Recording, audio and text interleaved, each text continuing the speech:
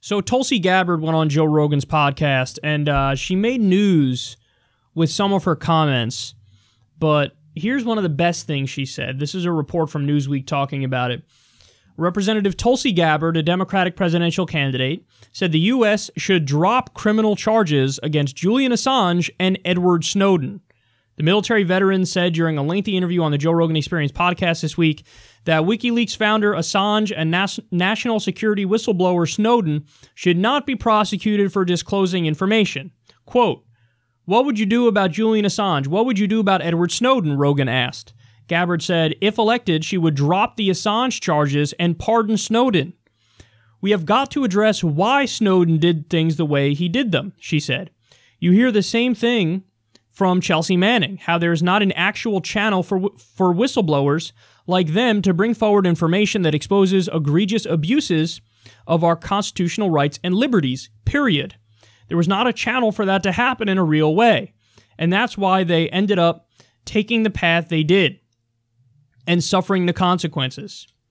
In June 2013, Snowden handed over to journalists a trove of National Security Agency documents detailing a sprawling surveillance apparatus used by global intelligence agencies. Okay, so this is one of those moments where people who are political junkies and who are outside of the rotten system in Washington, D.C., we look at this and we go, well, of course she's right. This is obvious, and props to her for stating the obvious. But you have to understand how powerful context is here, because she's coming from the context of being in Washington, D.C., surrounded by people who view this kind of stuff as taboo. Like, no, you cannot speak out in favor of Chelsea Manning or Julian Assange or Edward Snowden because, you know, the NSA and the CIA and the deep state, have been crossed by these characters. The military has been crossed by Chelsea Manning. You can't side with them. That's like a slap in the face to the intelligence agencies and to the military. Tulsi doesn't give a fuck. She doesn't care about that. She just said, fuck it, I'll tell the truth and I'll state the obvious. The obvious is Chelsea Manning exposed war crimes. She exposed there were people in the military who killed innocent civilians in Iraq, I believe it was, and then were laughing about it as they were killing them. And they did a double tap and killed the first responders as well. Again, laughing about it.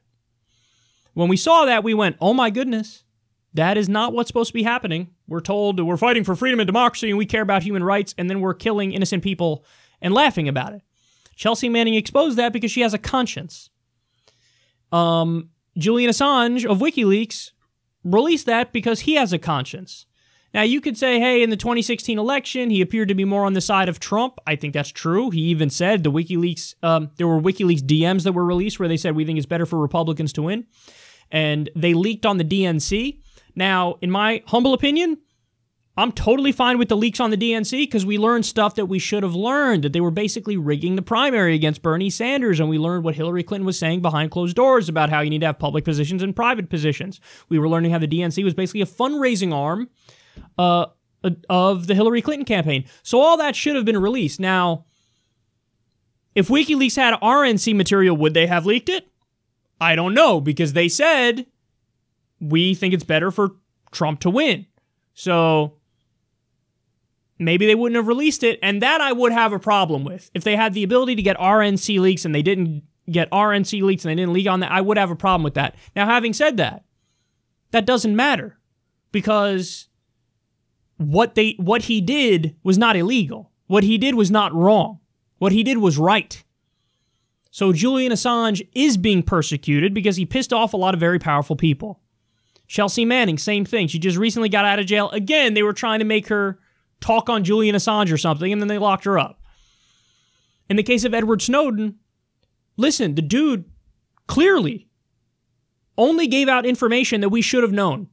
And what he was saying is, hello, everybody, your government is trampling on your constitutional rights. You have a protection under our Constitution from unreasonable search and seizure. The government is definitely violating that. They are definitely doing an unreasonable search and an unreasonable seizure of your information, of your data. So for him to point that out, that's a hero.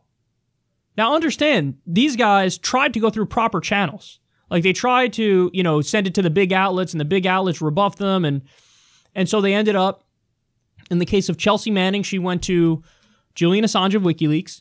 In the case of Edward Snowden, he went to Glenn Greenwald and Laura Poitras? I could be getting that last one wrong. And I think at the time they were with The Guardian. And he tried every conceivable way to do it where it would be more palatable, but they ended up having to go to the outlets that they went to, and then, the U.S. government pretended like, oh, they didn't do this in a reasonable and responsible way. And now, of course, Edward Snowden is still hiding overseas to this day, not allowed to return to his own country because he's a goddamn hero and the government would persecute him. And what's their argument? They would say, it's illegal that you release that information. Yeah, but it's illegal that the government's taken all of our information in the first place. So who's really at fault here? You guys are, for illegally taking our information, unconstitutionally taking our information. And Edward Snowden is not allowed to use in court the defense of was for the public good. He's not allowed to use that defense in court because there's an old draconian law that won't allow him to use that argument. So this is big. It's big for a presidential candidate to come out and say, these people are heroes. Because listen, time always exposes that. In the case of Daniel Ellsberg with the Pentagon Papers, he showed the war crimes that we were doing in Vietnam. And then at the time, he was called a traitor. You're against the U.S. and all that nonsense. And over time, eventually people went, yeah, he was kind of right to show that we were like napalming and using Agent Orange on innocent villagers, wasn't he? On like landless peasants, killing hundreds of thousands, if not millions of people. Good thing he exposed that. Mike Gravel read it into the congressional record, hero in his own right as well. But now we have people very soon after the story leaked standing up and saying the right thing.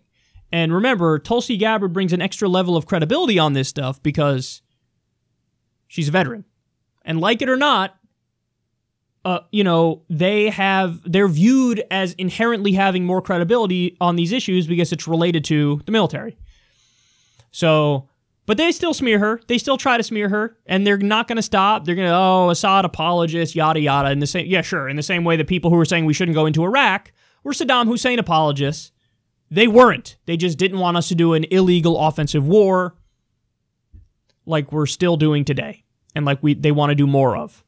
Props to Tulsi Gabbard for saying this. By the way, in the same interview, you should check it out with Joe Rogan. She also said the Iraq war was mostly done for oil. True, but yet again, for all the establishment hacks out there, they'll clutch their pearls when they hear that, oh, a major political candidate running for president saying that?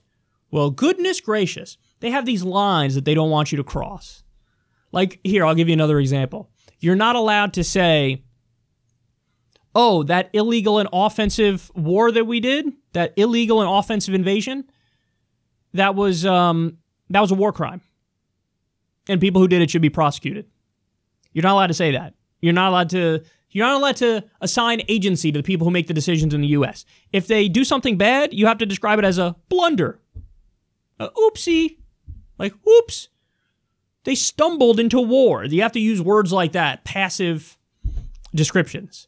And this is one of those things where you're allowed to say it was a mistake. That's what Obama always used to say. It was a mistake that we went to Iraq. You're not allowed to say it was for oil. If you're a viable, legitimate candidate. Tulsi Gabbard said, I don't give a fuck. I'm gonna tell it like it is. She said it was for oil. So, props to her. She's really a revolutionary candidate in many respects. And I, of course, expect her to continue to be relentlessly smeared as a result of it.